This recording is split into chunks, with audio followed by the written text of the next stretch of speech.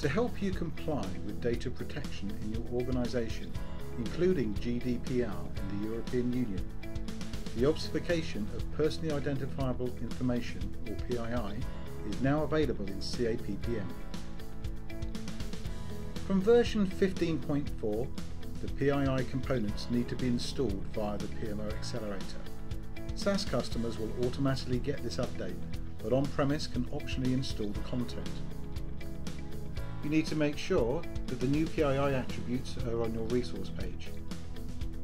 Administration objects, search for your resource object. Go into views.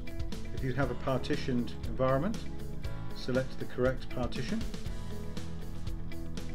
Go into your labor, layout edit.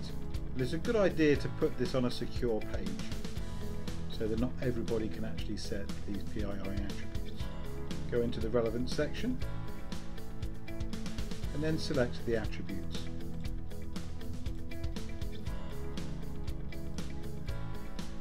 The job to run the anonymised resources may need to be made active. Go to Reports and Jobs in Administration, select the job and activate. If we go into a resource, if they've got contact information, this will also be ossificated. We can see the new fields are now there. The last anonymised date has not been set yet. So if we set this to inactive and say we want to anonymise,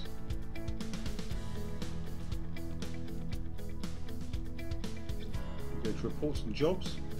When you run the job, it has the options to anonymise only inactive resources with an anonymised PII selected, which is the default.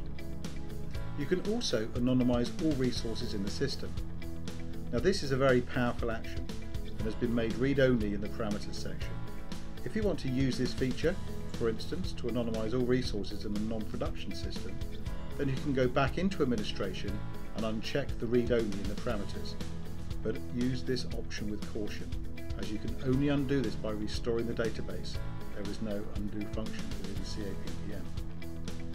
Once the job has been run, resources that fall under the criteria you have run the job under, in most circumstances where they are inactive and have had the PII flag set against their resource, this will now have obfuscated information set throughout the system, i.e. the resource ID, the resource full name, the resource first name and last name, the email address and username. And you can also see that the contact information has also been removed. Also, if there are any documents that the resource has uploaded, including their avatar, these will be flagged for deletion by this particular job. And when the Purge Documents job runs in the future, these will be removed from the system. One technical item to note is that the DB link between the operational database and the data warehouse needs to exist, otherwise the job will fail. If you want custom attributes to be anonymised, go to Home and under Custom Objects, look for PII attributes. And then you can click on the new PII attribute, and then any custom attributes that have been specified against your resource object will be displayed. And you can select those to be ossificated.